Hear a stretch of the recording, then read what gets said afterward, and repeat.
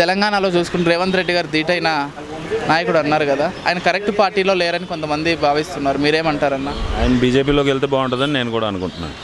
ఇప్పుడు ఈ మధ్య చూసుకుంటే అలాంటి కామెంట్స్ వస్తున్నాయి, రేవంత్ రెడ్డి గారు బీజేపీలోకి జంప్ అయ్యే అవకాశాలు ఉన్నాయని. అప్పుడు బీజేపీ కరెక్ట్గా తెలంగాణలో టీఆర్ఎస్ని ఎదుర్కొనే పరిస్థితులు ఉంటాయన్న? గ్యారంటీ ఉంటాయి.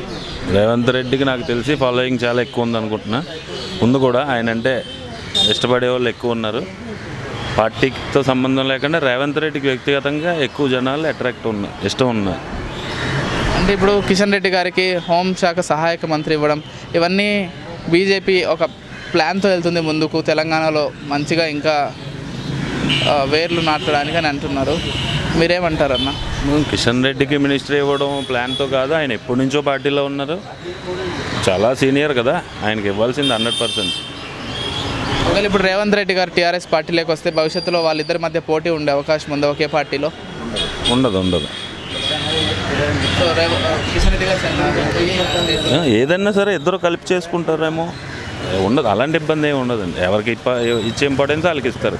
అధికారం లేకపోతే ఇబ్బందులు వస్తాయేమో, కానీ అధికారంలో ఉంటే ఇద్దరికి పదవులు ఇస్తారు.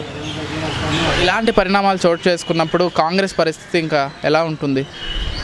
కాంగ్రెస్ పరిస్థితి కాస్త కష్టం, కోలుకోవడానికి టైం పడుతుంది. అంటే కాంగ్రెస్ అయితే గతంలో ఏపీలో కాకపోయినప్పటికీ తెలంగాణలో అయినా వస్తామని ఒక ధీమాతోటి రాష్ట్ర విభజన చేశారు. ఇప్పుడు చూసుకుంటే తెలంగాణలో కూడా వాళ్ళ పరిస్థితి అగమ్యగోచరంగా మారింది. ఎందుకు ఇలాంటి సిచ్యువేషన్స్ రైజ్ అయ్యాయన్న? కాంగ్రెస్ పార్టీలో సరైన నియంత్రణ లేదనుకుంటున్నాను నేను. లీడర్లు సీనియర్లు ఉన్న వాళ్ళందరూ బాగా సీనియర్లు, సో వాళ్ళకి సఖ్యత లేక అలా అయిపోయిందని నేను అనుకుంటున్నాను. దేశ రాజకీయాల్లో చూసుకుంటే కాంగ్రెస్ పరిస్థితి ఏంటి అసలు? కాంగ్రెస్ పరిస్థితి ఎప్పటికన్నా బాగుంటుంది, భవిష్యత్తులో గ్యారంటీ బాగుంటుంది. మోడీ హవా అండి, మోడీ హవా. నాయకుడు లేకపోవడం ఏం కాదు కదా, మోడీ హవా. ఆయన ఏదో చేస్తారని నమ్మారు జనాలు, రెండోసారి కూడా నమ్మారు. అలాగే మళ్ళీ ముందుకన్నా బాగా నమ్మారు. ఎందుకు అంతలా నమ్మాల్సినంతగా మోడీ ఏమేమి చేశారంటారు? ఏమేం చేశారు అనే దానికన్నా ఇది స్వచ్ఛ భారత్, నదుల ప్రక్షాళన, సో నల్లధనం తెప్పిస్తా అన్నదానికి బాగా అట్రాక్ట్ అయ్యారు. అంటే నోట్ల రద్దు కొంతవరకు వ్యతిరేకత తెచ్చింది కదా ప్రజల్లో. నోట్ల రద్దు వల్ల ఇబ్బంది పడిన వాళ్ళు ఏముంది, మిడిల్ క్లాసు లోయర్ క్లాస్ వాళ్ళే. వీళ్ళంతా వారం రోజులు తిట్టుకుంటారు, 10 రోజులు తిట్టుకుంటారు, మర్చిపోతారు. ప్రతి రాజకీయ నాయకులకి అడ్వాంటేజ్ అదే. రాబోయే కాలంలో బీజేపీ మళ్ళీ అధికారంలోకి వచ్చే అవకాశాలు ఉందా? వస్తుంది.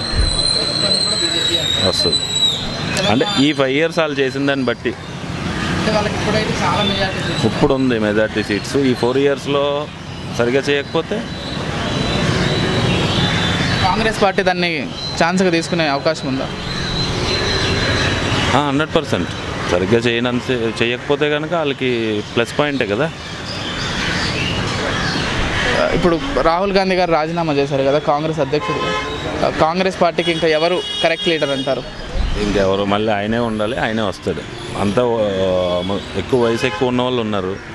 ఇప్పుడు కావాల్సింది రాహుల్ గాంధీయే కావాలి.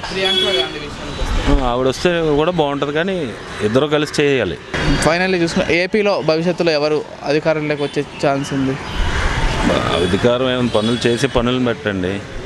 అంతే 40 రోజులైంది కదా, ఇంకా 50 days ఇంకా చాలా ఉంది చూడవలసింది. అసెంబ్లీలో లాగే 5 years చేసుకుంటానంటే కష్టం అనుకుంటారు జనాలు. అనవసరం కదా. లైవ్ ఆపిస్తే పునాలు ఏం చేసుకున్నా జనాలకి చాలా బాగోలేదు వాళ్ళ పద్ధతి. ఇద్దరు ఒక పార్టీ కాదు, 2 పార్టీలు.